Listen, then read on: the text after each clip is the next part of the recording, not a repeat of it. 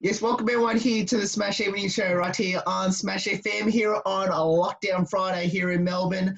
Of course, let's go to our friends over in the US and go to Minnesota in particular. And of course, speak to a music artist, one of the best artists that we've had on the show. Of course, her name is Dariann. Leigh. She joins us right now. Thanks to Dariann for joining us.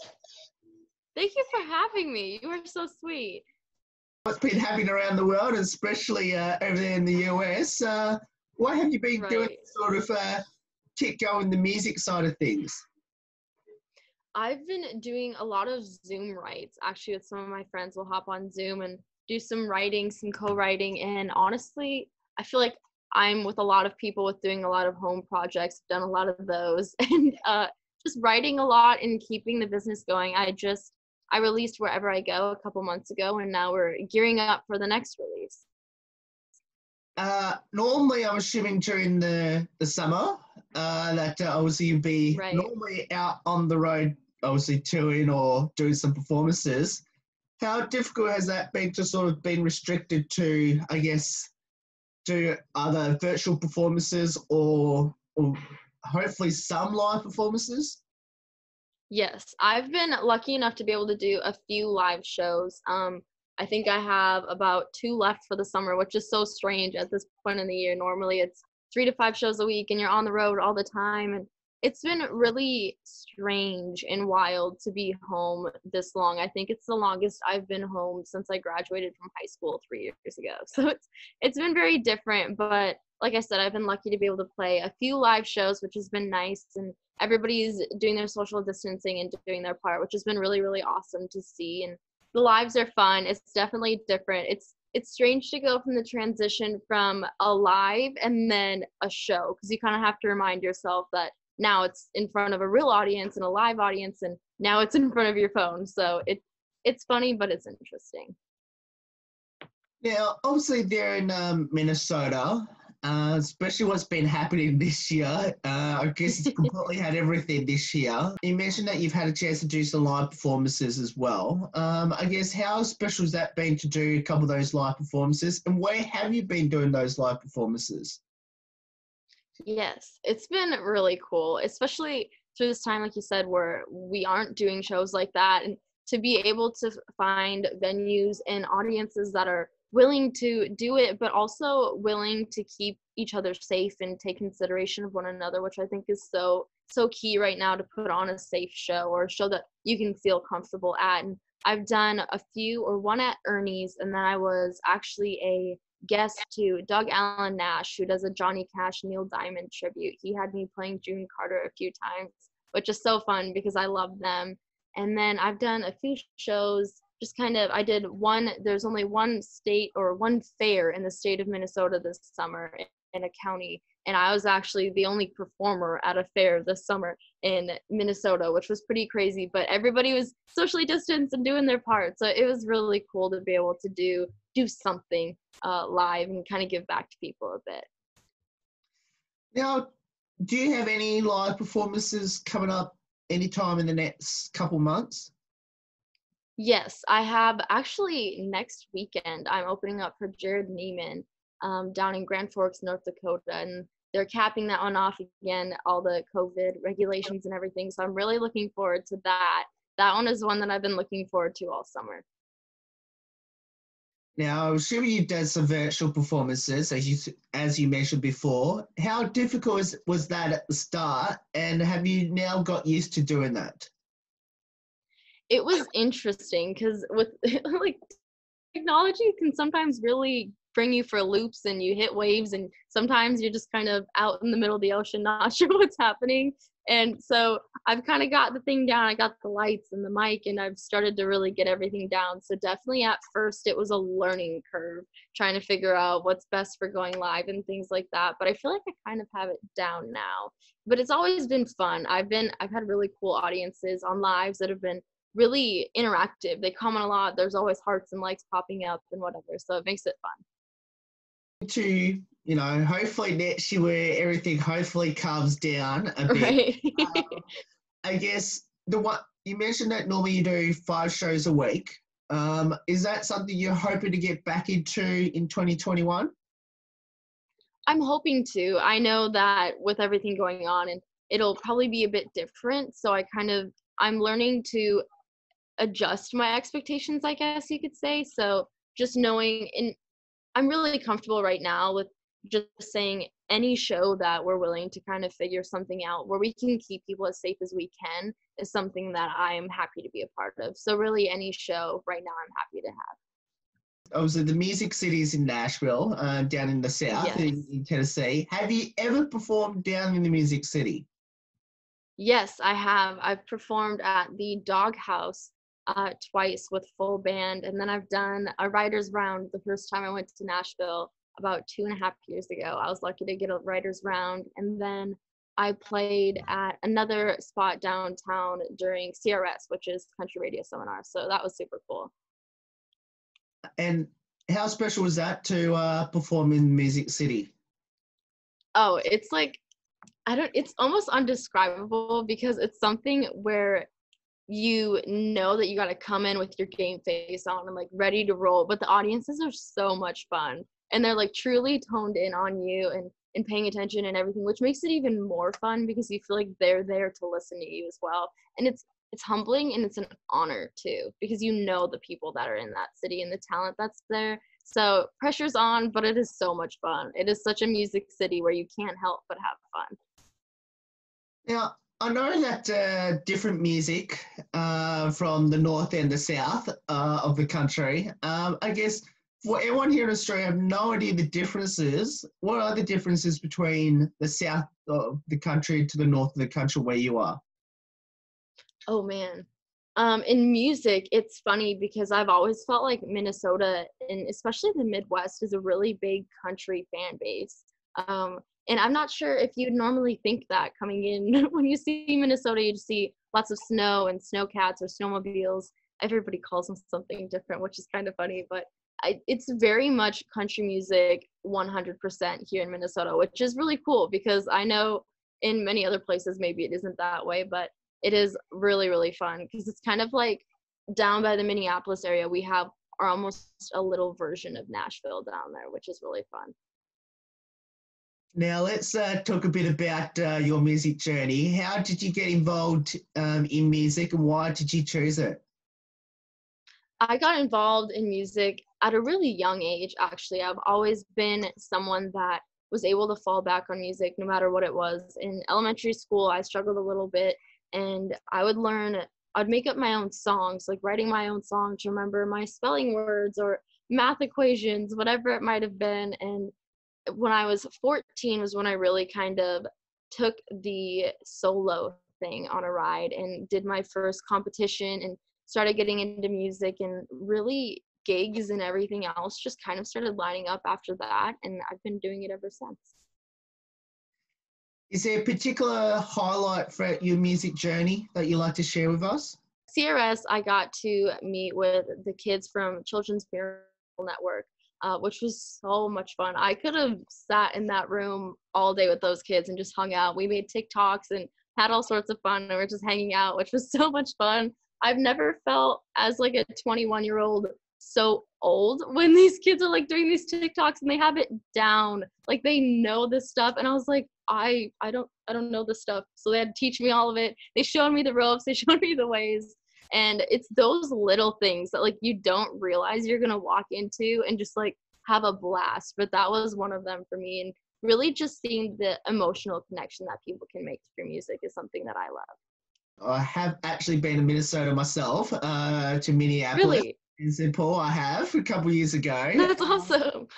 Now, my question to you is, now I know that Minnesota recently had a Super Bowl about 2 years ago, Yes. and obviously, is that something you want to do, like maybe perform the national anthem at the US Bank Stadium? That would be so cool. I do it, the national anthem around, I've done a lot of hockey games. Actually, I've sang the national anthem, which it's always something that you don't go into, I think, doing music expecting to be asked to sing the national anthem, because that is such an honor because it means so much. And whenever I'm asked, it's the one thing that I get the most nervous for, actually, is singing the national anthem. especially on ice, because I really don't want to fall because it just wouldn't be a good look. Now, I know, obviously, I've been to the Target Center. I'm sure that's where the ice hockey So is, cool.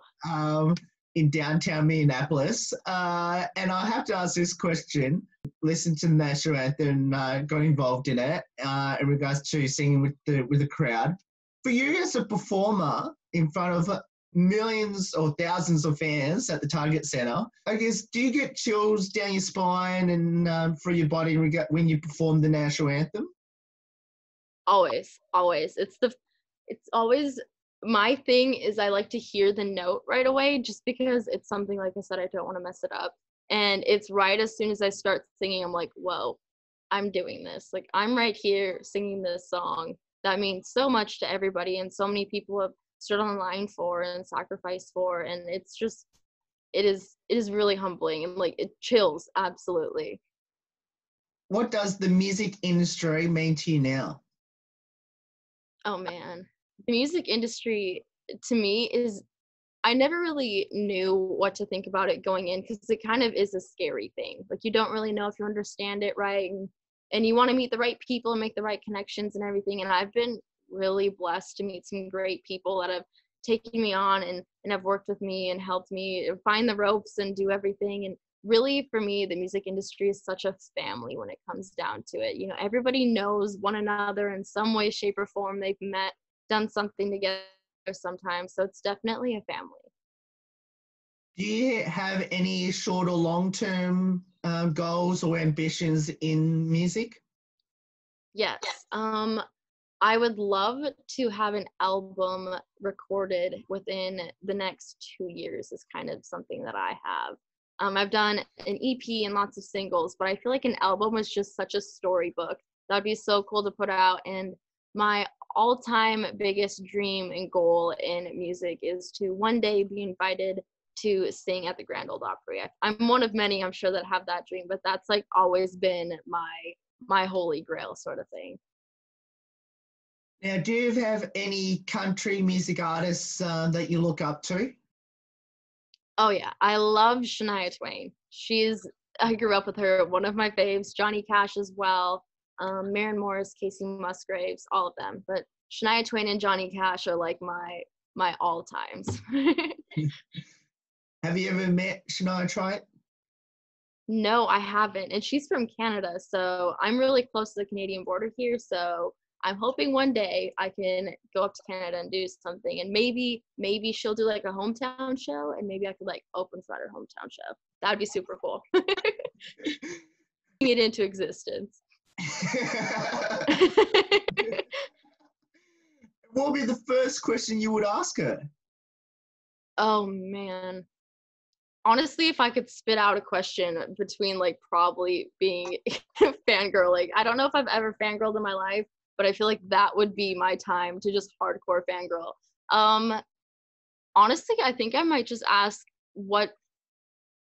maybe not what the best piece of advice they've received themselves, but what the best piece of advice they could give to someone who's like coming after them in an industry ridden the wave on and have experienced just maybe the best piece of advice that they would have for someone, or something that they wished they knew going in, I guess, something like that, if I could get it out.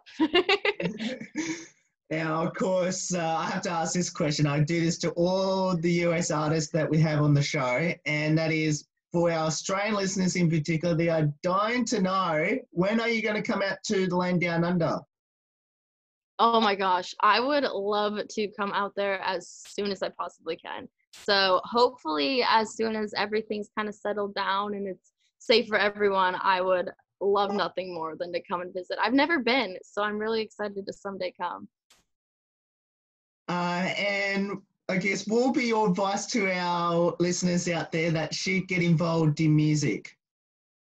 Ooh, I would say life is really short, so it's important to take the moments that you get and just own them. And if you want music, or even if you just want anything in life, just to go after it wholeheartedly and really just shoot for those stars, because you never know where you'll end up.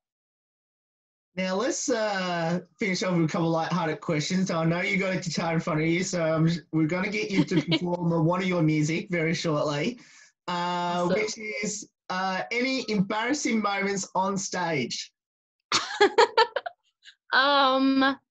Oh man, I've had a few times where I've nearly fallen and caught myself, which was really good because I didn't want to fall. The amount of times that I've nailed my mouth on my mic, you'd think after so many years of singing I wouldn't do that, but I still do. There is so many random things. Sometimes I'll even forget the name of my own song and I'll stand there like, I'm gonna sing my song and it's called, oh man. Somewhere in between those.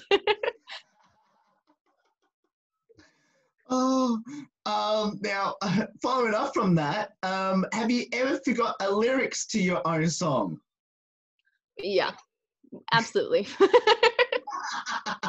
But the nice thing is, hopefully, if it's something that people haven't heard, then they have no idea that you messed it up. But most of the time, it's like songs that I should know. And I'll just be standing there and I'm like, oh boy, I don't remember this part. So I just kind of play more guitar. Now, of course, have you ever, when you go out to do on tour and of course doing live performances, and when you go to different towns and all that, I guess, do you ever forget which town you're performing at when you introduce yourself? Yep. My trick is always, whenever I'm in that moment and I can't remember where I'm exactly at, I just scan for the nearest like sign, business sign, anything, and I just hope that I like pronounce it right, I guess. And basically, yeah, I'm just like praying in my head that there's a sign that says where I'm at within like my view site. Have you ever got caught out in regards to like you couldn't find anything that was going to help you out? Yes, actually, and I sometimes you just have to be quick on your toes, which I have 3 older brothers, so I feel like I grew up having to be quick on my toes. And I've normally been able to come up with something like, thank y'all for having me here at this beautiful location instead of what I meant to say. We try. Do you ever have any really strange song requests by anyone? Oh man. I don't know if I'd say strange. I'm sure I have. There's sometimes where I get ones that I don't know, but the most common one that somebody always shouts out at every show is Freebird. And I feel like I always just have the same reaction of like, great song, but I can't play it. Oh, and of course, for everyone that should follow you on social media and for the music channels, how can they go about it? Yes, you can find me on Facebook, YouTube, Instagram, Twitter, TikTok even. My website's dariannleigh.com, and all of my socials are just at Dariann Leigh. And you mentioned about TikTok, and you mentioned about it twice already during this interview, which is what's the best one that you've ever done on TikTok? Oh, I feel like I need to be better at making more TikToks. I was actually just on talking to another lady, and she was telling me that I hadn't made one since July 5th. So I was like, oh boy, I should probably make more. But I did a cover of a song called Holy Spirit, and that one got like 20 point something thousand views, which was really wild and super cool because I filmed the cover of it out at a family church out in the country here where I'm from, which was super cool because that room just has like the most beautiful acoustics and it just bounces off the wall in the most beautiful way. And so it was kind of special that that was the one that did something. So we can't let you go. I mentioned before you got a guitar in front of you, so you might as well play us a song for us.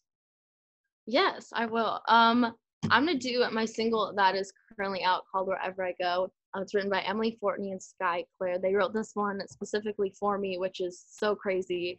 And there's also a music video, and I got to drive a really cool orange Mustang. So if you haven't checked it out, you definitely should. Goes like this.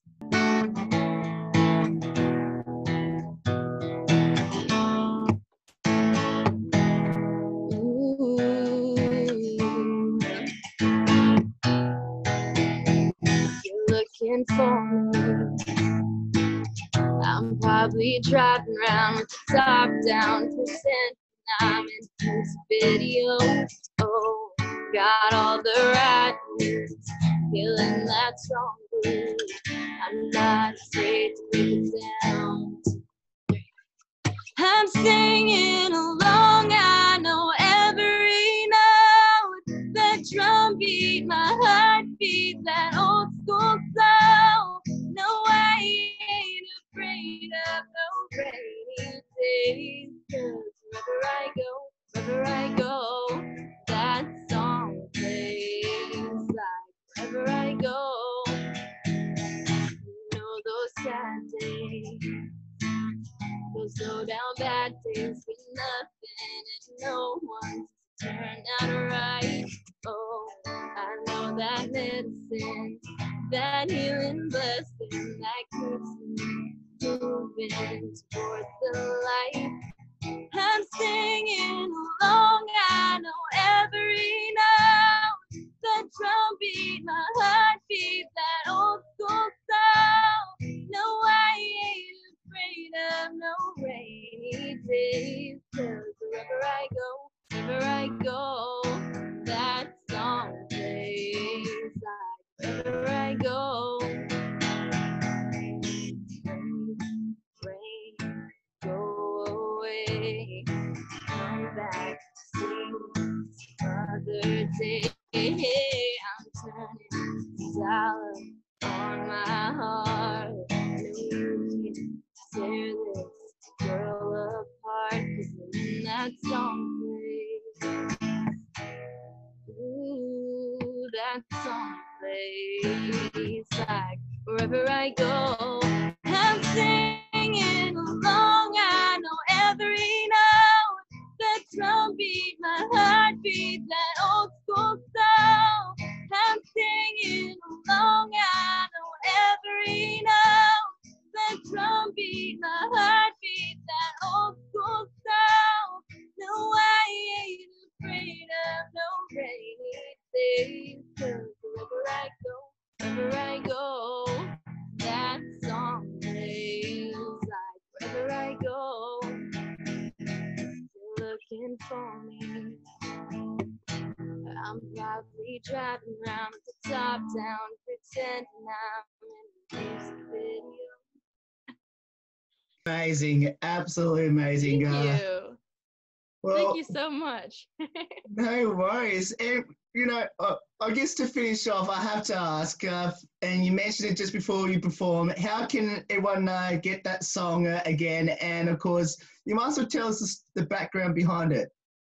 Yes, that song, like I said, was written by Emily Fortney and Sky Claire. It was actually the first song, or is the first song, that I've ever recorded and released that I personally didn't write on, which is kind of cool because you get to put a little bit of your soul in a song that other people have written so much of their heart into.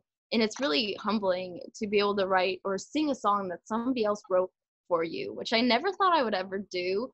So it's pretty crazy and cool. But yeah, that song is, I feel like everybody can relate to it. I found out since releasing it that a lot of people pretend they're in a music video while they're driving around and jamming out to their favorite song, but we don't talk to other people about it. Like, we don't experience our music videos with other people. So now everybody's experiencing it together, which I think is super cool. You can find it all over Apple Music, iTunes, Spotify, Pandora, iHeartRadio, Amazon Music, Google Play Music, all of the music things, YouTube as well at Dariann Leigh. You can just look up Dariann Leigh or wherever I go, and all of my music will pop up then. Well, Dariann and Leigh, thank you so much for joining us. It's awesome having you on the show. I will definitely love to, once this is all comes down, hopefully come back to Minnesota. I love the state of Minnesota, and Yes. And hopefully get to catch up with you in person, and hopefully you can come down to Australia as well, especially to Melbourne, and showcase your music down here. Absolutely, yes. Definitely come to Minnesota. I can show you some cool places around here, and when I come down there, I'll be sure to hit you up. We can do the same. I would thank you again for having me. This has been so much fun. No worries, and that's Dariann Leigh there, of course, from Minnesota, of course, one of our favourite music artists, of course, because you can follow her on the socials as well as the music channels. We'll put all the details up on our website and, of course, our social media in the coming days.